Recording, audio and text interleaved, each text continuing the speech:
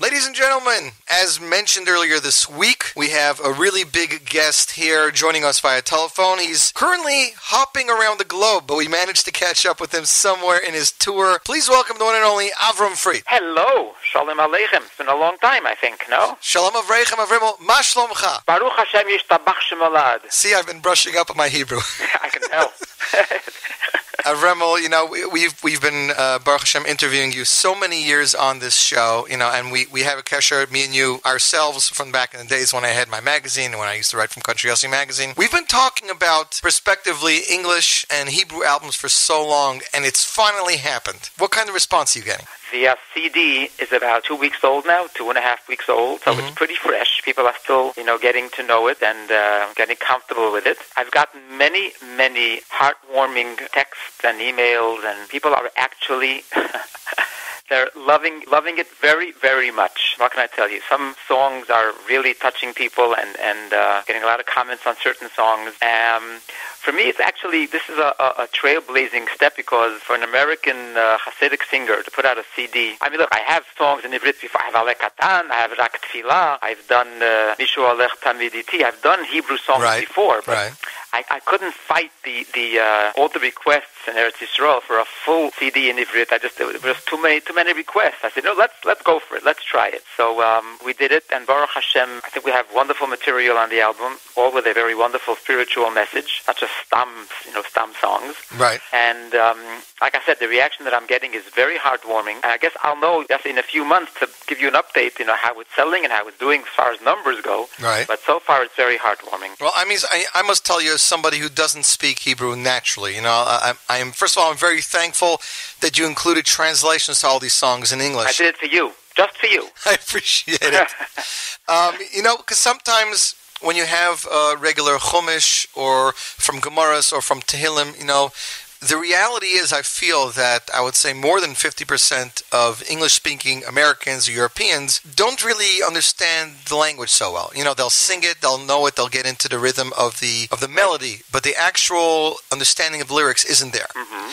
And more so when you're writing Ivrit.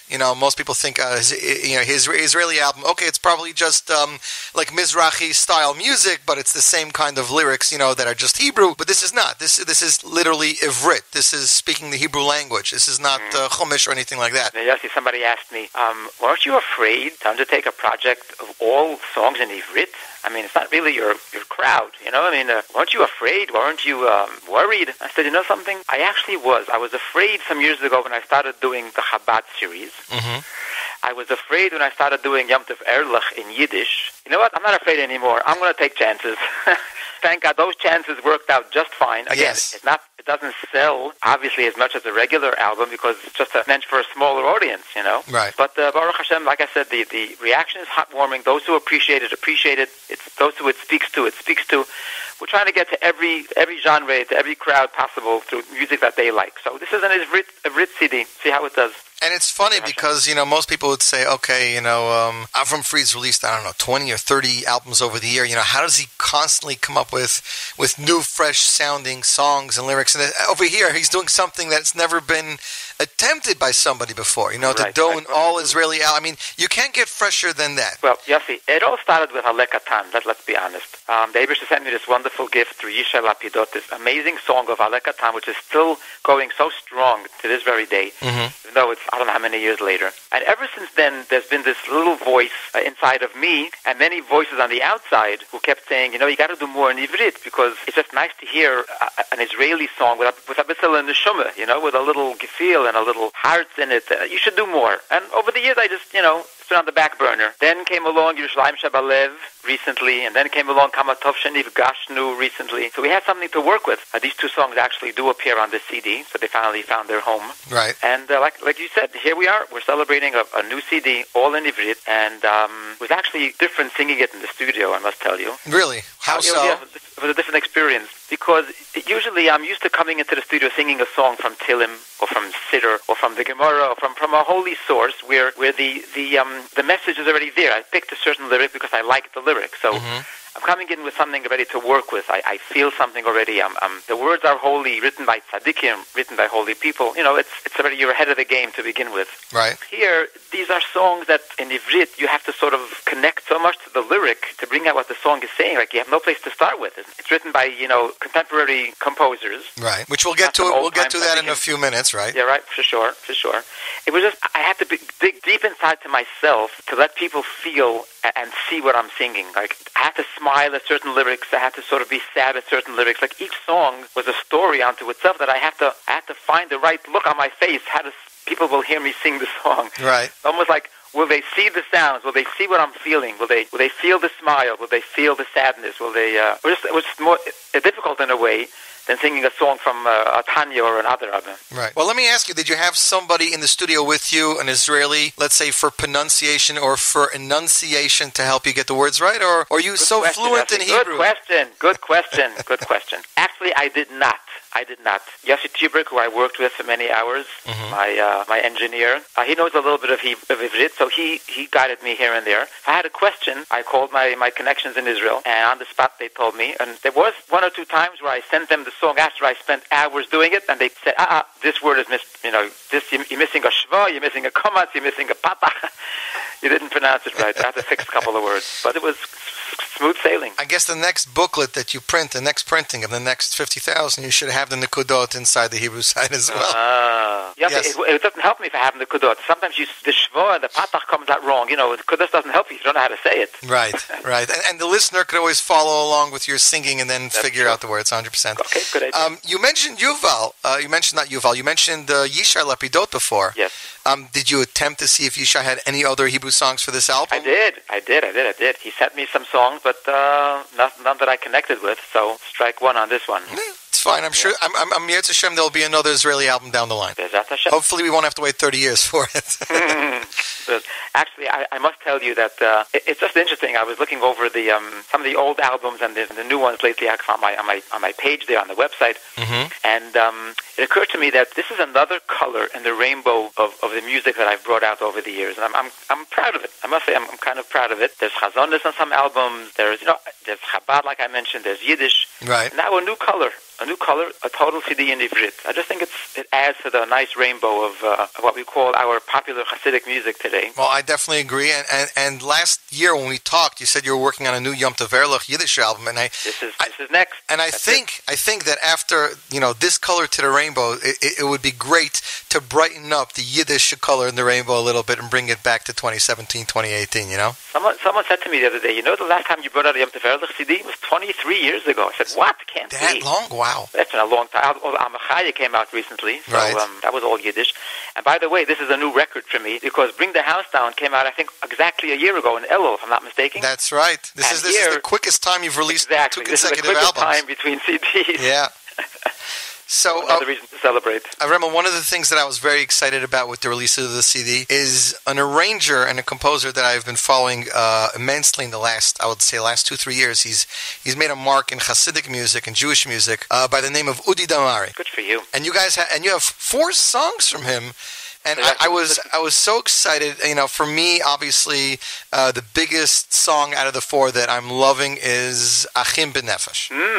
Let me tell you what happened. Yes. Yuval and I, we had, I think it was 8 or 9 songs ready to go. We were happy with the material, but we were short. We needed a few more songs. And it was just schlepping. Nothing was happening. I wasn't getting the material that I was looking for. And one day, Eibishter, in his infinite kindness, this fellow out of the blue calls me up. Udi Damari, never heard of him, didn't know who he was. Yesh li shirim lishloach, efa lishloach. So I gave him my email address. Right. And he sent me 2 songs. He sent me Over Mashe Over. That's another favorite of mine. And he sent me Achim B'Nefesh. Wow. And I said, I listened to the songs, and I said, whoa. First of all, in fact, we needed 2 upbeat songs, and the rest was like all slow ballads. I said, this is a matana min hashamayim. It's unbelievable. Took the songs right away. He sent me another song called Pashut Anashim, which talks about how the world basically lives and breathes on the simple people who do things quietly, don't make any headlines, get things done, And at first I said, what's the message here? Simple people, the world lives on simple. I don't know if I didn't get it. He says, listen to it again. So I wrote it for you. Listen to it again. Okay. And I can't hug him enough to thank him that he pushed me, because to me, Pashut Anashim is the gem of the album. Really? Absolutely. Message-wise, I definitely Message-wise, stunning-wise, melody-wise, just the whole song is just something very special about it. It's just very touching. So I had 3 songs from him. Then I see this guy's really good. This guy's he knows what he's doing. I said, Udi, you know what? I took out my cell phone and I found a text that I wrote 2 years ago on an airplane ride back from Eretz Yisrael to New York. After a successful concert tour in Eretz Yisrael. I was on the plane, everybody was sleeping around me, snoring, and I'm sitting talking to God. And I said, God, how can I thank you for giving me a wonderful, successful tour now in Eretz Yisrael? I was really happy. I was on a high. I started writing down some lyrics. In Ivrit, I wrote some lyrics. I said, Imayiti Yachol, if only I could, Hashem, I would give you a big hug. Right. But I can't. Little me, how can I give you a hug? You are you. Right. And then it occurred to me, so I said, but if I sing for your honor, and if I have you in mind when I sing, then with every note, I'm basically hugging you back in return. This is what I had sitting on my phone. I said, Udi, yeshli milim, I have some lyrics sitting here on my phone. I'll send it to you. See if you can make a song out of it. I sent him the lyrics. He touched it up a little bit, added here, took off here. An hour later, he sent me a song called Anishar, which is on the album. I think it's song number 3. Yeah. Which is gem number 2 on the album. Oh. Came out beautiful. Within an hour, he sent me a song. Okay, we tweaked it here and there a little bit, but then we had the album ready to go, and that basically propelled the album to come out. That was the Makeh B'Patish, his songs. No, I'm so excited. Not just his songs and the lyrics, but also the arrangements. They're so amazing. Fresh. The guy is amazing. Yeah. Amazing. Yeah. Of course, amazing. One of the other composers is your longtime friend and musical director, Yuval. Yes, I can't say enough about Yuval. Some of the arrangements he did on this album, they're just so beautiful. Shlach Li Koach, which is a song that was composed by Ramli Kleinstein, actually, who's a very famous name in Israel. Yeah, he's a very famous, most well-known, I believe, recently for Matanot, right? Exactly. We actually became good friends over it. We performed together at many concerts, and we've become good friends. He actually sent me an email saying, Eze matana, eze bracha min hashamayim, that you and I hooked up on this song. He was very happy with the bitzua, with the performance of Baruch Hashem. He did such great arrangements. Maslu Mechadash, which is the first song on the album, and many others. Zeh Lazeh. Yushalayim Shebelev. He arranged most of them. Just so to the zach, to the point. We didn't need no brass and no shtick. Just beautiful arrangements to complement the singer and bring out the best of the song. So I'm lucky. And of course, the title track is his song. Exactly. Tov Shenifgashnu was his song. I remember the first time you released it. It must have been 2 or 3 years ago. Yeah. I think I was the only person in America who heard of it. And I played on the station, and I'm stopped. I got to tell you, Avraham, on the last year, I'm stopped so many times by people who want to know what's that Avraham song, Avraham Fried Hebrew song, Kama something. What does it mean? What did the Are you kidding? Wow. No, I'm serious. And it was so funny. And then you just go out and you named the album after it. It was just so funny. Well, I figured it's the best title. Tov Shenifgashnu. Yeah, I mean, it's your thanks. A thanks to the fans, 100%. Avraham Fried with us via telephone, talking about his latest album, Tov Shenifgashnu, the Israeli album. Going deeper into this booklet, Avraham, I'm looking at track 11, Shirot HaSavim, and I see it says Lochein Naomi Shemer. Now, the only Naomi Shemer that I know of is the world-renowned Naomi Shemer, who, of course, wrote the words to Shalayim Shel Zahav. That's her. This is her? That's her. How did you get to her? Well, this is just a very famous song she wrote many years ago. It's been covered by many artists. Yuval suggested that we do this song. He felt that we can raise it up a notch. And it's actually based on the words of Reb Nachman, who talks about how the shepherd in the field hears the singing of the grass. And I happen to have liked the song for many years. I just never thought of doing it. Interesting. Until Yuval suggested it, and thank God getting very strong comments on that, because many popular artists have done that in Israel. And for me to get such compliments like this is probably one of the best performances of Shirat HaSavim is quite heartwarming for an American to come along and kind of take some spotlight away from all the others. Yeah, I mean, I've honestly never heard the song. It is a gorgeous song. It's very peaceful, very soothing. Yes, I must tell you something. Yes. People want to know what takes so long. 4, 5, 6 hours working on a song in the studio. What takes so long? And the answer really is that it's not so much the singing. Like you said, it's the mood. It's trying to set a mood. So here we're singing a song about a shepherd in the field with grass. So I have to sort of say to myself, okay, how much voice do I give in this song? Do I smile? Like, what face am I singing it with? Like I mentioned before a little bit, they have to see the sound. What am I feeling during the song? And this is very, there's some sort of, I have to close the lights to get a certain, feel of serenity and a certain feel of sensitivity. That takes time. Once I get connected to the mood of the song, then I can start singing it. You know what I'm saying? Then I start worrying about, okay, am I hitting the note? Am I getting, But first is the mood. Am I smiling enough? Do you feel the wind blowing on the grass? Do you feel the mood of the shepherd?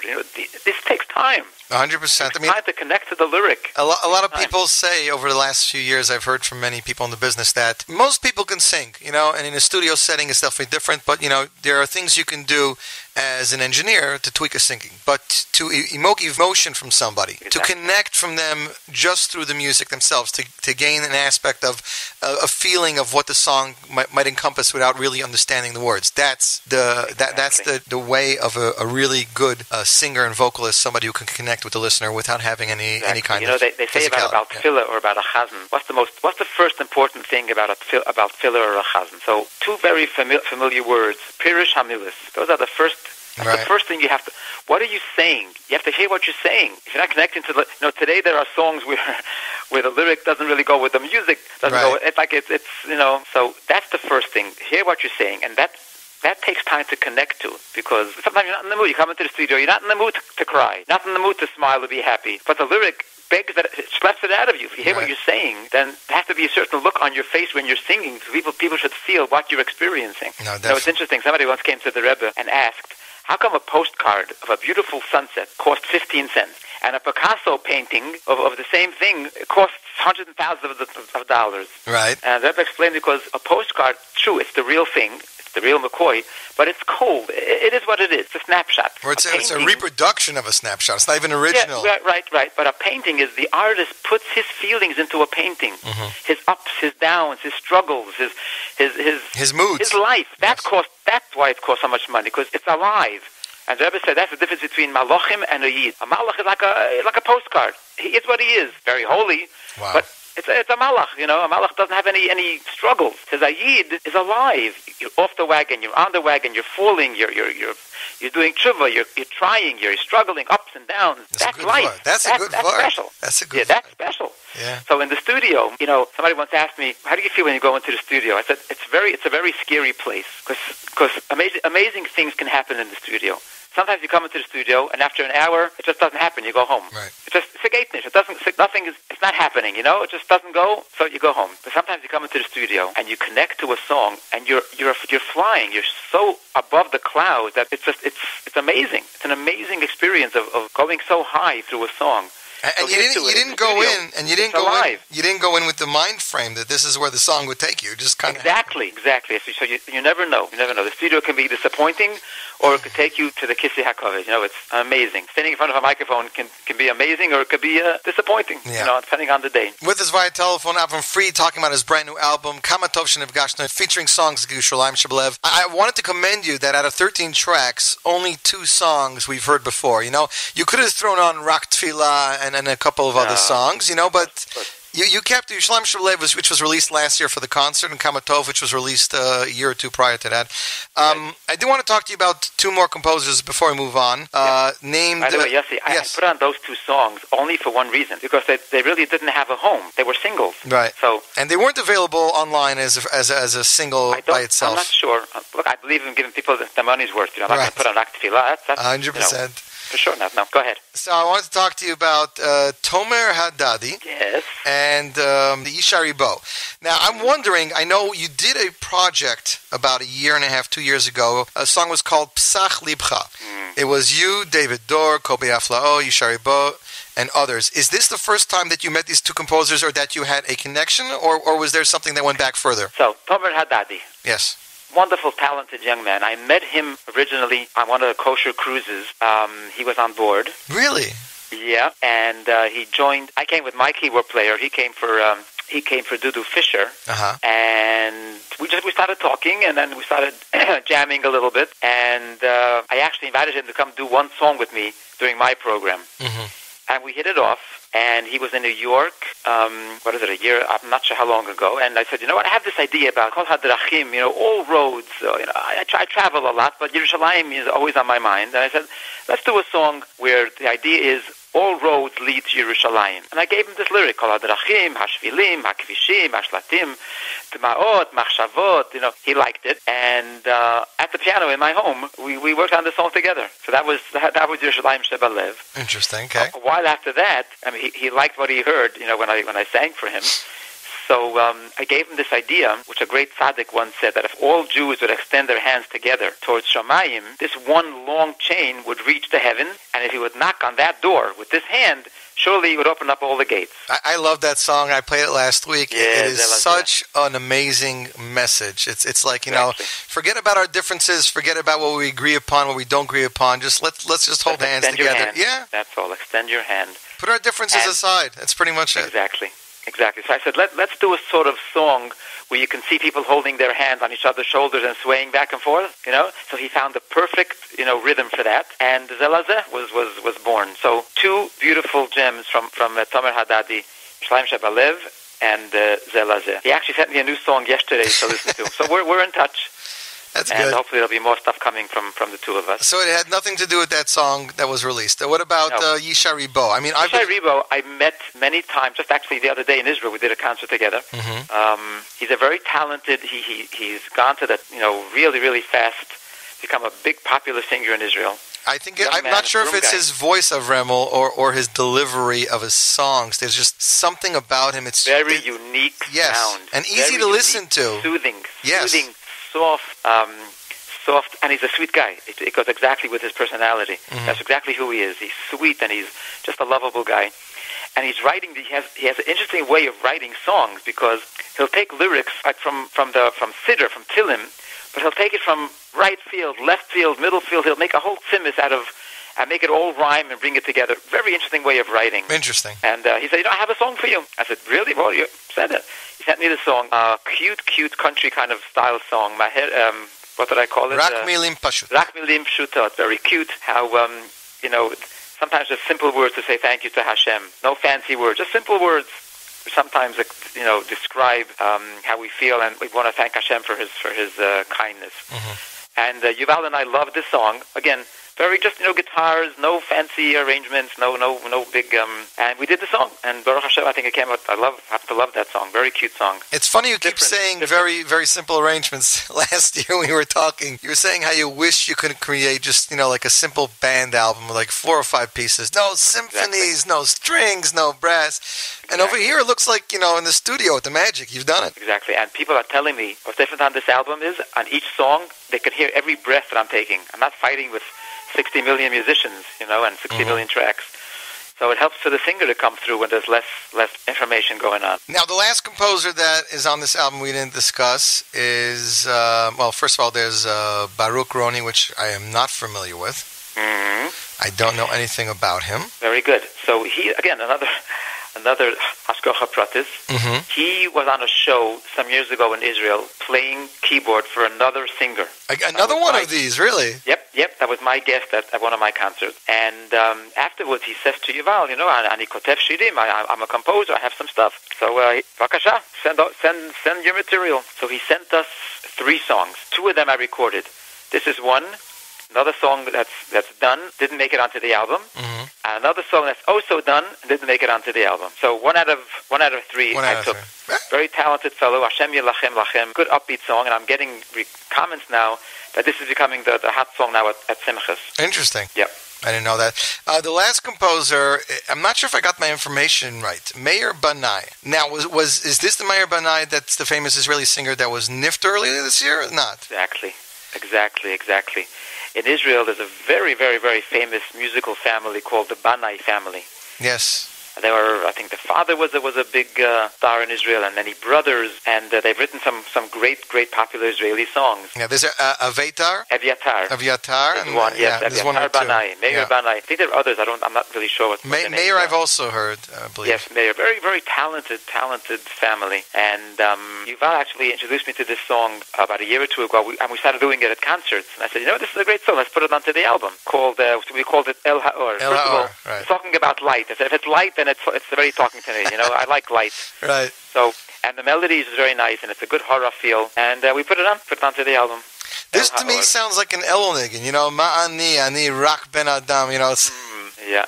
Got to go to the light. Definitely got to go month to the of light. So, Avraham, the one question I haven't asked you: when did this thing with you and Ivrit start? What was it? Was it doing concerts in Israel, or is it something else in your life that started this thing of wanting to know Hebrew, or wanting to sing in Hebrew and going with Hebrew music? Well, like I said, I think it was really Alek Katan.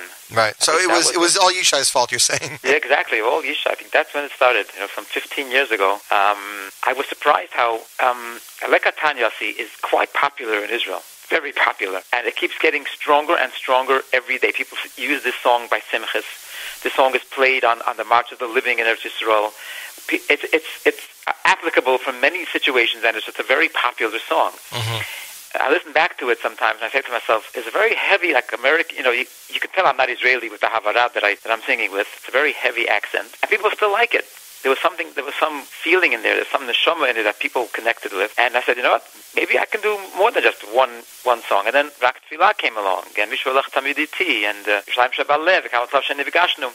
So slowly, the material started coming together, and we said, let's do a whole album. Now, with some of these songs that you just mentioned that you've previously recorded, and you weren't like you said, you weren't, you sounded a little bit like an American doing a Vrit album. Is there anything in your mind possibly to redo these now with better? No. Nah, they are what they are because that's how they're known in the world. Rak Tfilah is such a big hit in Eretz Yisrael. Amishu Halech Tamid Iti. I was given the greatest compliment by the composer, who is 85 years old, who's still busy performing in Israel. He lives in Haifa, who wrote Mishu Halech Tamid Iti. The greatest compliment that he gave me was that he said to me, many famous Israeli artists did this song, but in your rendition, I feel the lyric. Wow. I feel the words. I feel the neshama. Yep. So what can I tell you? I'm humbled, very humbled by all this. And like I said before, it's another color in the rainbow. And I hope people, like I said, it's still new. And we'll talk a few months from now, and we'll see how it's doing. Well, Avraham, I believe people are loving it. I'm definitely enjoying it. I had somebody who has an affiliation with Mostly Music that was like, I heard they have it in the warehouse, but they're not giving it out for 2 weeks because you had it ready early. Which I also have to commend you to have an album ready weeks before its release, not even a year after the last album, where you can release it properly on time, digitally, and everything was amazing. Baruch Hashem, yes, it came together. But his text the first 24 hours was like, I'm loving every song on this album, because I was like, I didn't get it yet, and I was like, so which ones are your favorites? And he's like, every song. And then we started to go into it. I'm getting a lot of those. Baruch Hashem. So Avraham, what's next? I started working on Yiddish gems, Yossi. Whatever happened to the English album we discussed a while ago? Yeah, that's on the burner. That's on the burner. Yeah. So the next thing is going to be Yontav Erlich Yiddish album. Li Neder. I hope so. Interesting. Is there going to be a lot of brass and a lot of strings on it? No, strings maybe, because some of those songs just are beautiful ballads and right. And stories. So strings might be nice, but no brass. I don't think. Well, if I can throw my idea into the Avram Fried mix, I'm definitely interested in another album along the lines of Im Eshkochech Yerushalayim. But with symphony? Symphony. What, are you Some kidding of the me? biggest songs. I want an album like that. Oh, I don't want to go there. That's too heavy. Don't take me there, please. I'm too old for that. Remel, you're not too old. Everybody says your voice is getting better with every... that was some of the discussions we had. The pronunciation and enunciation of Hebrew, how very well you did, and how your voice, I know you're going to say it's Yossi T-Berg or it's Yuval, but your voice with every album just seems to get better and better. It's truly amazing. I mean, is there any process that you're doing daily to keep it the way it is? Well, vocalizing is important. Exercising is important. And Siyata D'Shmaya is very important. That's definitely most important, right? I gotta tell you. Yossi, besides all these albums and things, I'd like to do another I don't want to call it a carpool. I want to call it a kumzitz with you. Miet Hashem, Avraham. Yeah. I'm gonna make an appointment with my car guys to put in some cameras. I enjoyed the first one. We'll get together. Many people did. I got a lot of comments on that. Baruch Hashem. And you know what the funny part is? We still had about 45 minutes of footage that nobody got to see. Wow. Maybe one day, Avraham. Maybe one day. Who knows? Anyways, Avraham, I wanted to. It's Rosh Chodesh Elul, so I'm not sure. Hopefully we'll see about a kumzitz before Yom Nero. I'm not sure about it with your traveling. I mean, you're jumping all over the globe, from what I'm understanding. You're like in Israel almost every week right now, right? Yeah, Baruch Hashem. Like I said, for a small country, they do a lot of concerts, and the bracha there is Me'al HaTeva. It's very humbling, very humbling. And by the way, you mentioned Elul. Yes. So you remind me that something very special happens in the month of Elul, where the Melech comes out to the field. That's the mashal they give in the holy Sfarim. Mm-hmm. The whole year, the king is in the palace. You have to have connections to get through. Right. But in Elul, the king comes out to all the people called Melech Basada, even to those who are in the field, who are working and are not in the Beis HaMedrash. And he says to all of us, Kinderlach, what do you need? I'm here. Talk to me. So this is the time to talk to Hashem and to ask him everything we need, request what we need. Certainly a good gebenched new year. And I must tell you that, talking about music and singing and happiness and inspiring people through music, one big disappointment is that another year is going by and Mashiach still hasn't come. So that has to bother us, that we didn't succeed in bringing the house down, so to speak. 100%. And so if he's in the field and we can talk to him, so I think it's wise that instead of asking for parnosa and gesund and nachas, you ask for Mashiach, and that includes everything already with one fell swoop. If only everybody thought the way you did, Avraham. Well, everybody's thinking about a sick neighbor, a sick friend. Unfortunately, That's exactly right. That's exactly it. I get so many requests to come sing or do video clips for kids who are not well. It's heartbreaking and it's out of hand. It's totally out of hand, and there's no one to comfort us. It's very painful, and we hope that Mashiach will still come before the new year. Actually, there's a nice verse of the Barditcher Tzaddik who points out and says like this: Erev Rosh Hashanah by Mincha. What did we say in Shmona Esrei? An hour left to the year that's finishing, and we say Baruch Aleinu Es Hashanah Hazos. There's an hour left to the year. You're right. What could happen already in 1 hour? What can happen? Right. That's exactly the point. With the right tefillah. A lot can happen. With the right tefillah from Mashiach, this year can become, even though there's an hour left to the year, it can become a blessed year. If Mashiach comes, then the whole year becomes a happy year. Wow. Even there's 1 hour left to it. Amazing. So that's about taking every minute as you can get it. And Avraham, this Melech Basodeh sounds like a song that could be an Israeli album part 2. I don't know. Good idea. Maybe we should talk to Udi Tamari or Yuval. Yeah.